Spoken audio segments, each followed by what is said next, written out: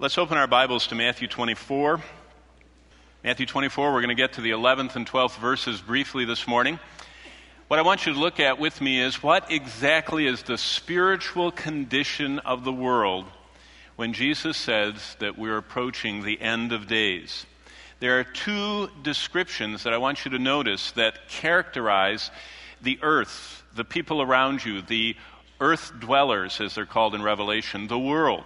Those apart from Christ are characterized by two spiritual qualities. And as Jesus' earthly ministry was coming to a close, he pulled his disciples aside. He took them on the side of the Mount of Olives, looking across at the city of Jerusalem. And he said, this is what the world will look like in the end of days. Verse 11 and verse 12 of Matthew 24. Jesus said this, many false prophets will rise up and deceive many. So the first spiritual quality of the end of days is increasing spiritual deception. But look at verse 12 for the second one. And because lawlessness will abound, in other words, because sin will be flying around the globe at warp speed. Doesn't that sound like the society we live in? In the time of Moses, it took weeks or months for news to get out. Wars would be won and people wouldn't know it for 3 to 6 months. They'd be still fighting. Nowadays, if Drudge does not refresh at every blink and have something new that has changed, we feel it's slow. We see news and especially evil traveling so fast. And look how it says lawlessness will overflow. It will just at great speeds be traveling everywhere. But look at the effect, the spiritual effect. Because lawlessness will abound, Jesus said, the love of many will grow cold. Now think about this. Jesus warned as the end of days approaches, false doctrine would increase. So think about that. False teaching, false doctrine, error would increase, and that real, genuine, godly, spirit-prompted love would decrease. So think of of charting that, of graphing that, okay? That false doctrine will increase. That genuine, real, complete, healthy, sound, biblical love, it will be on the decline. The word grow cold, if you look at the very last two words of verse 12, grow cold is not an adjective describing a condition. It's a primary verb describing the active display of love, that it will be radically decreased. You understand, it's not the feeling of love. It's not the appearance of love. It is the activity, because love in the New Testament is defined not as a description, but as an action. And it says here, the action of love will be radically decreased. So, I will give you a little test now. This is a little quiz, okay? Everybody ready? Here we go. False doctrine will increase. And real love will what? Decrease. Now, because God knew that was the direction things were going, He had a plan for Christ's church that would be living in the time when false doctrine is ascending and real love is descending in the sense of decreasing. Now, what is that plan? Let's go back to Titus 2. Titus 2. Not only do all roads lead to Rome, but all sermons lead to Titus 2. Right? There we go. And it's exactly the plan of God to counter the increasing false doctrine and the decreasing genuine love. Now, I want you to notice this, because as the church nears the end of the age, faced with increasing false doctrine and decreasing genuine love, Christ's church is prepared. Titus 2:2, if you look closely at the fourth and fifth qualities God wants to be lived out, notice what they are right in the center of this verse. This is what it says in Titus 2:2. The older men, quality 1, be sober. Quality 2, be reverent. Quality 3, be temperate. And then, as we've seen for the last many weeks, that they are to be sound in faith. That means that they have healthy, complete doctrine. The word sound comes from the word being whole, complete, healthy, all there, fully functioning. It's used of a human body that is fully functional and all systems are operating, that you're in good health. So it says you have healthy or sound faith, but look at the next one. And sound in love. The sound in modifies the three in order. It says sound in faith, sound in love, sound in patience. But notice in verse 2 the proximity of sound in faith versus the false doctrine that's coming. You see, God's plan to counter false doctrine is people who have a healthy, sound, complete faith. And God's plan for countering the defective love is soundness in love. And so Paul was addressing a current need, but also a future need that we who live as the end of days approaches, that we would be prepared. God wants his love lived out in Christ's church throughout all history. God wants every member of Christ's family to see soundness of love in action. Not to hear it talked about, not to sing about it merely, not to hope I get those feelings someday, but to see love in action lived out. And so, starting with the older godly men, that's where we are in verse 2. If you look there, it says the older men. And we already saw when we looked at even the records from the day that these are men that are in their 50s and onward. That's specifically the time period that Paul was talking about. We looked at Hippocrates, the father of medicine. He said that there were three classes of men, and that the middle class, the ones that were at their prime, started at age 50. And that's exactly the medical descriptive word that Paul uses. So men who have come to the zenith and the apex of their career and their knowledge and ability, those men are also to be at the height of their spiritual influence, and he wants them to model and be examples to the flock.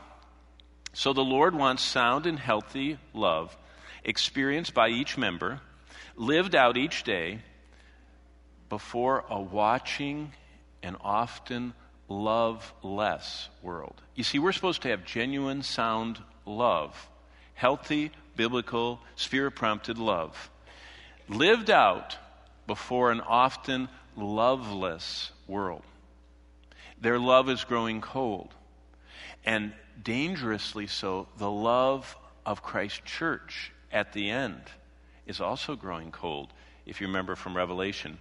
So as we come to this fifth quality of a godly man, a grace-energized man, let me ask all of us who are gathered here today, how sound, if I did a little exam, if God gave us a little, one of those little pricks where you can do a little quick blood test, check your sugar level, or one of those little, things you can sit in at the grocery store or at Walgreens and check your blood pressure, or one of those kind of little quick spiritual, those are physical, but if we could do a quick spiritual test on the soundness of our love, how sound, how healthy, how complete, how fully functional is your love?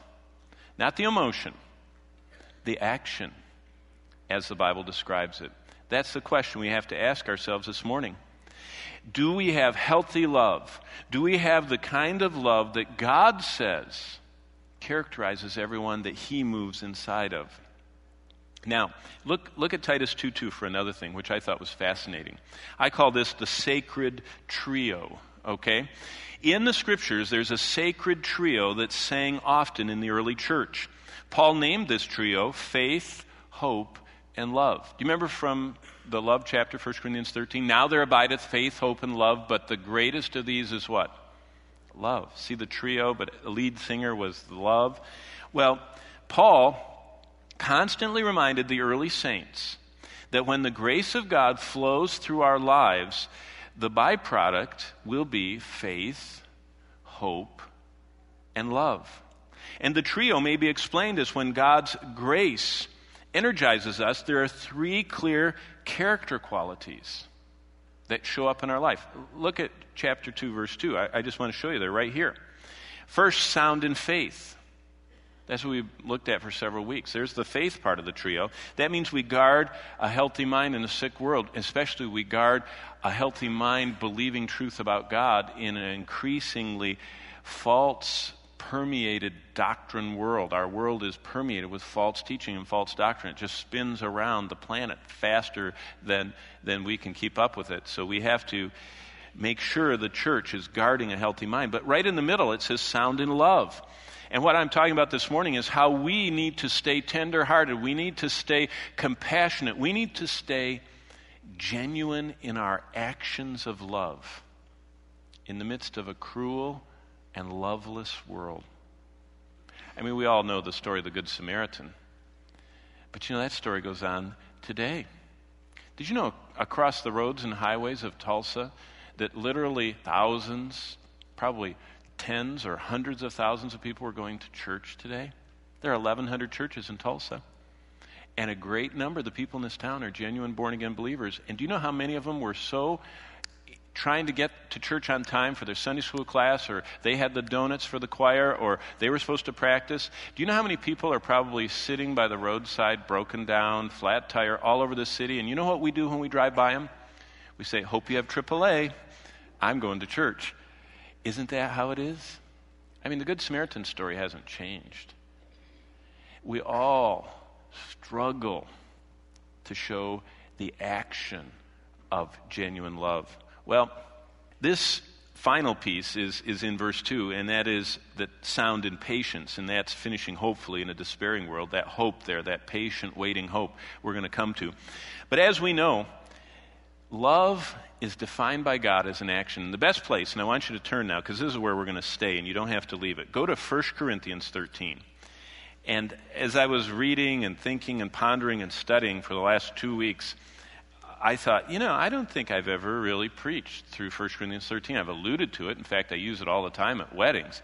But I've never, to the assembled, gathered church, ever gone through the actions that characterize Christ-prompted love.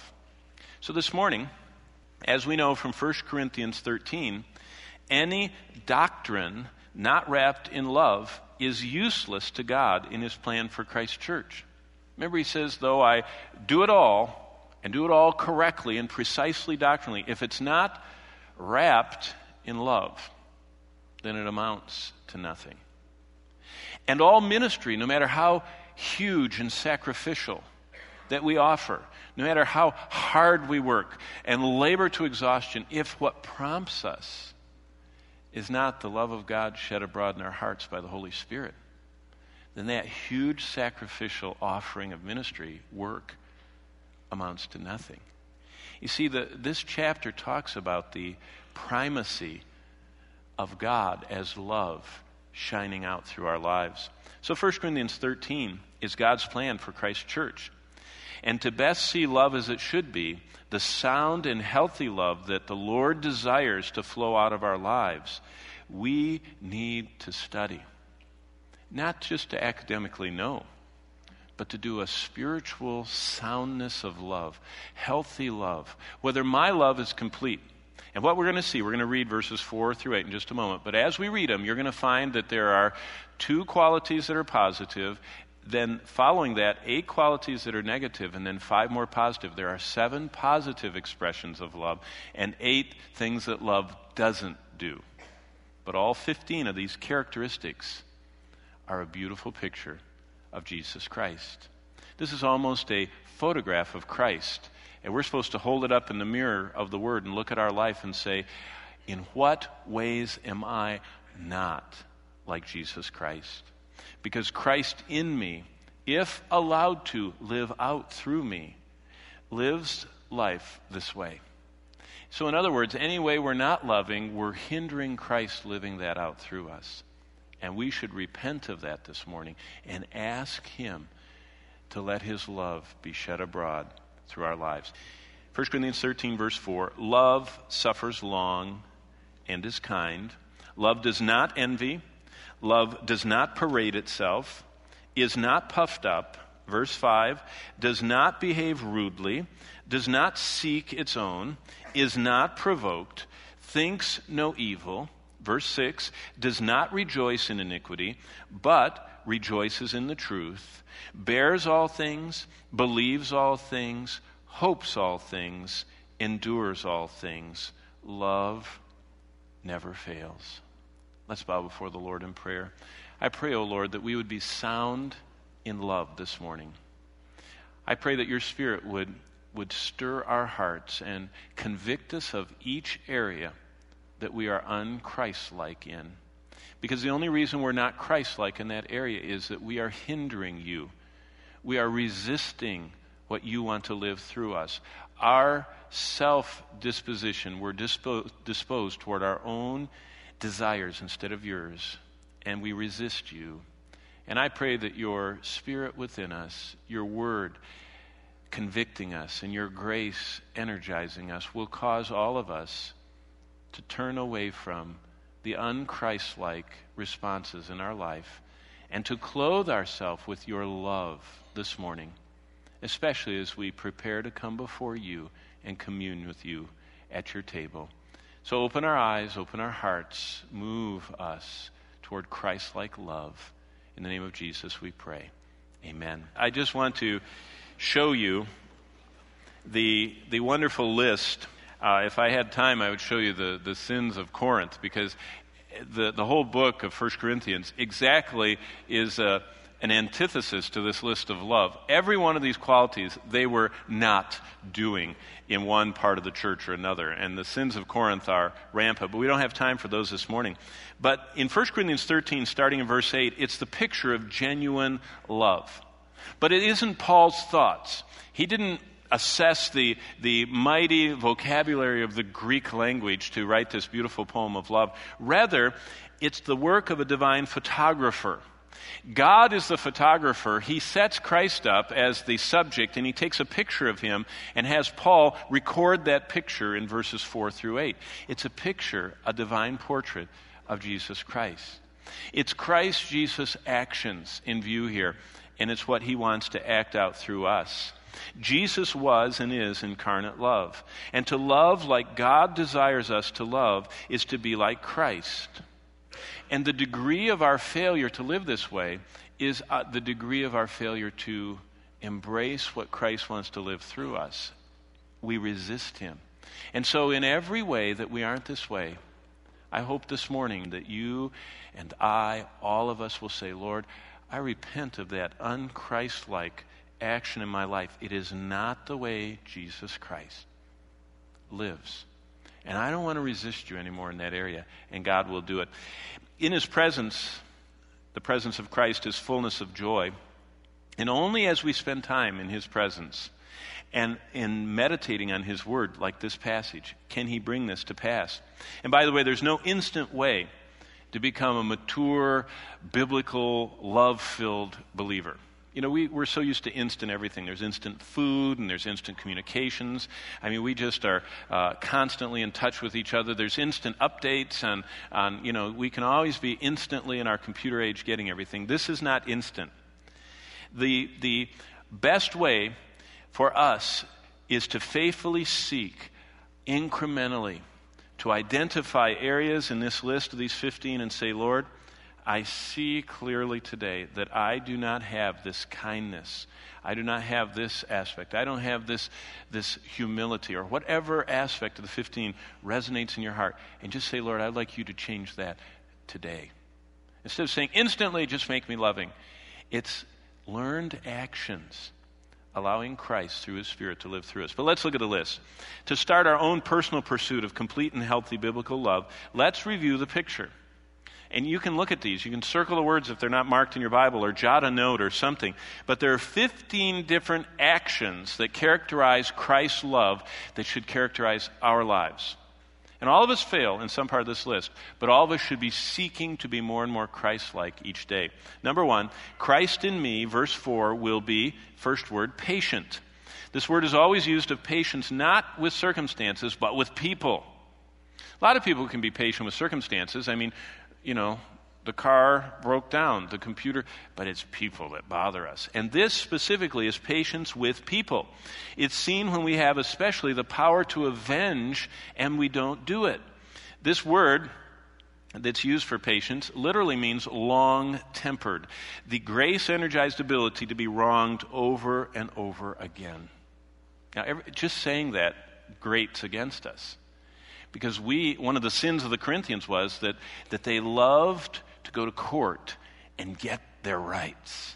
And they were constantly suing to get what they wanted. And they fought to get their rights, which were their rights.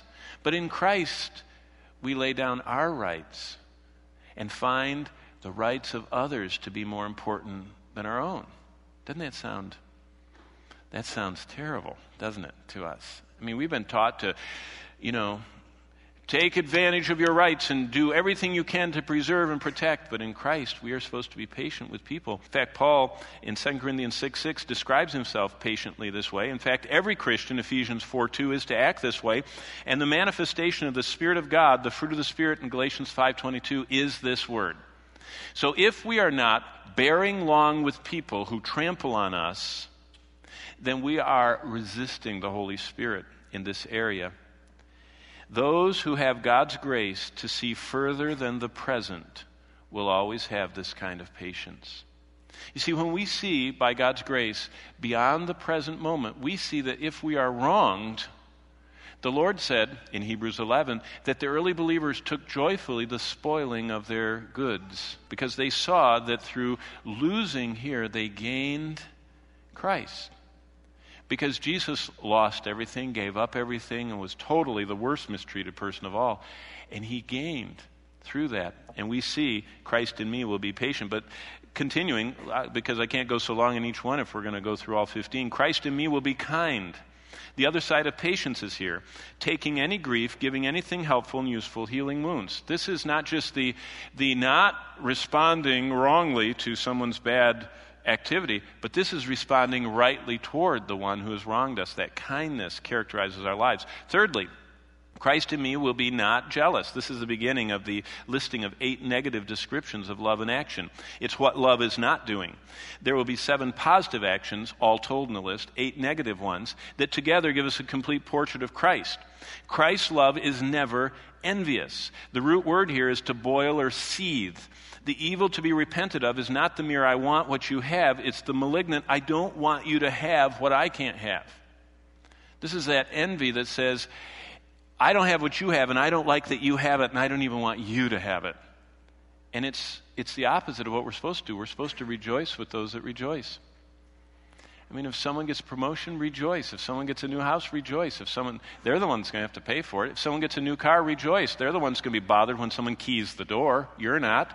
Or when it gets hail damage or whatever happens. Rejoice with them. This means we are not jealous. Christ in me, fourthly, will be not bragging. This whole idea of bragging, it's an interesting word. It's the word for windbag. It's someone that's full of themselves, and every time you poke them, they just comes out. They just talk about themselves. You just poke them and they just start telling their story. It's like the little dolls that you can buy at Cracker Barrel. You just touch them and they just start talking, And that's how people are. They are very bragging. Christ's love is not boastful. Christ did not verbalize himself. When he was poked, he said, I didn't come to do my own thing. I came to do the will of what? My Father. Not my will, but thine be done.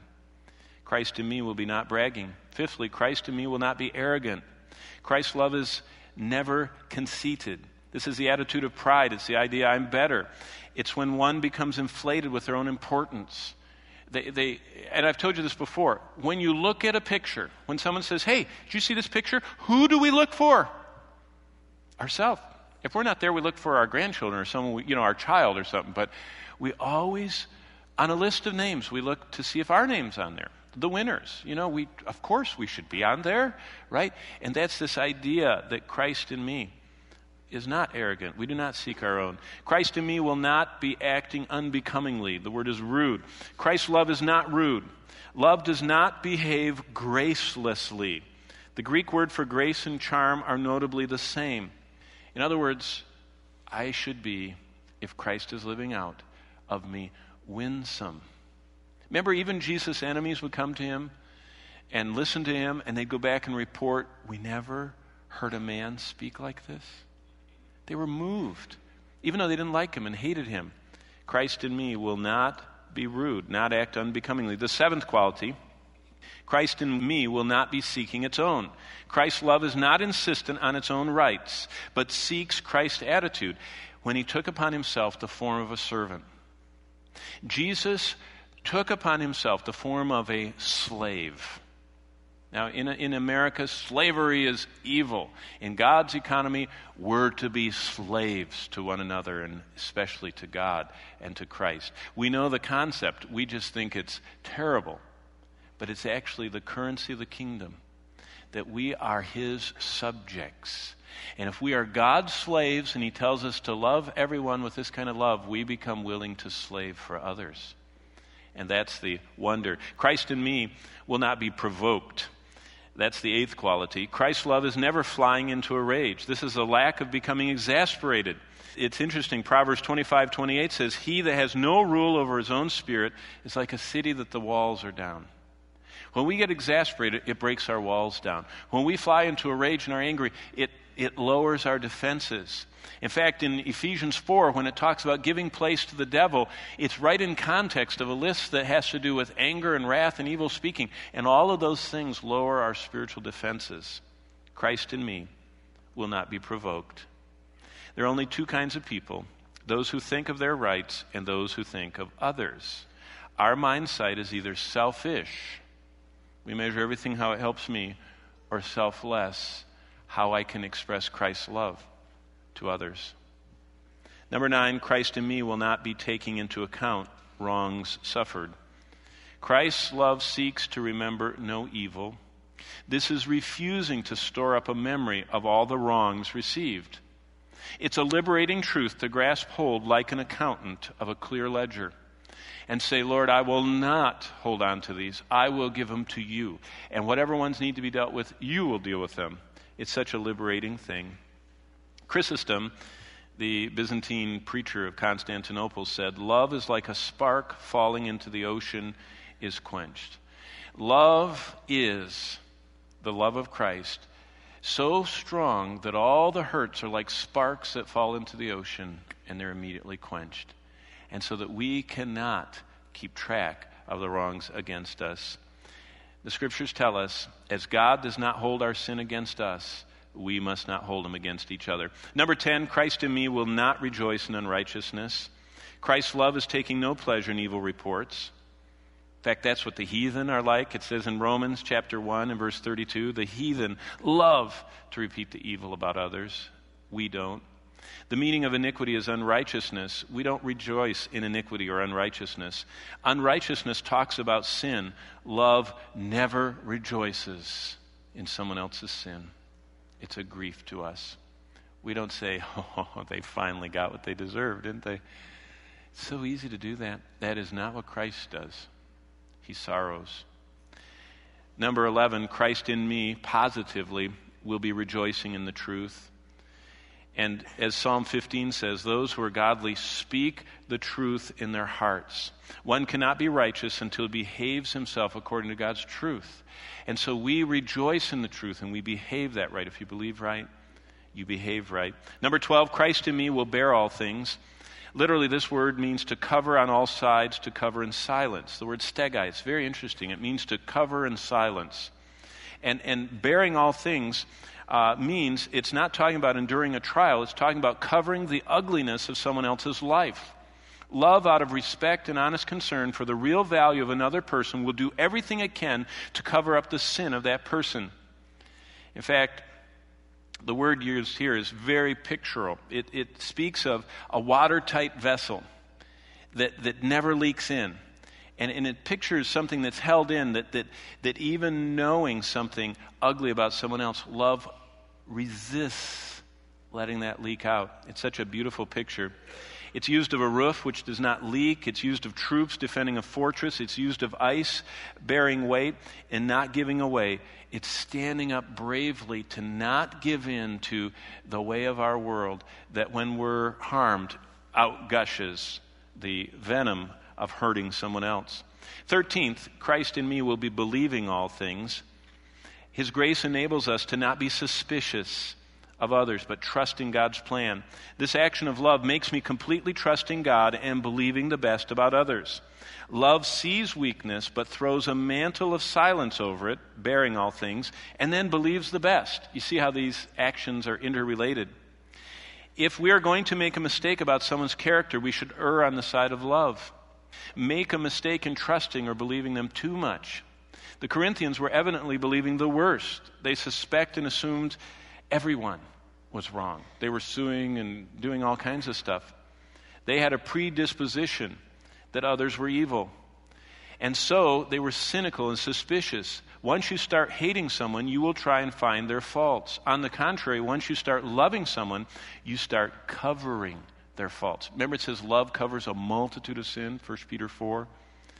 Last two, Christ in me will be hoping all things. Even amid repeated disappointments, there is a constant assurance God has a future and is working all things for his own glory. Love refuses to take failure as final. Think about that. Jesus wouldn't accept failure from Peter. Paul wouldn't accept failure from the Corinthians. Many a grace-energized, loving wife has held on to a struggling and falling husband. Many a grace-energized, loving parent has held on to a wayward child. And many a loving friend has held on to a fallen brother by just holding on to this Spirit-prompted hope, not accepting failure as final. Hope does not persuade itself that the thief is honest, but holds tight knowing that that thief was made for honesty, for purity, and for glorifying God. And holding on to that hope that God will change them and not giving up on them. Finally, Christ in me will be enduring all things. This Greek term translated endureth in the King James is a military term. It has to do with being positioned in the middle of a violent battle. The emphasis is not on handling little minor annoyances. It refers to a love that stands wounded and bleeding against incredible opposition and still loves. When love is resisted, this endurance clicks in and doesn't give up. Love never fails. Love never dies. Love doesn't end. Love cannot be conquered. This is the love that took Jesus to Calvary. As it says in 1 John 3:16, by this we know love, because he laid down his life for us, and we ought to lay down our lives for the brethren. How sound and healthy is your love this morning? Let's bow and pray. Father in heaven, I pray that 1 Corinthians 13, 4 through 8 will become the way we check our health. Because you've said, by this we'll all know that we're your children, by the love, the healthy, sound, complete, non-defective, functioning, action, love. And I pray that this brief survey would stir up in our hearts our need to put on love, to live in love, to love one another as you love us, and to let your love, Romans 5 tells us, to be shed abroad in our hearts by your Spirit who lives within. May the river of love flow out of our lives, and may we be positively like Christ and also negatively like you were not. And may your love increasingly characterize our lives. May we be reminded that it is you who live within us alone that can make us this way. It's not any goodness we have. It's your righteousness and your grace that we need to love this way. May we have soundness of love for the glory of God.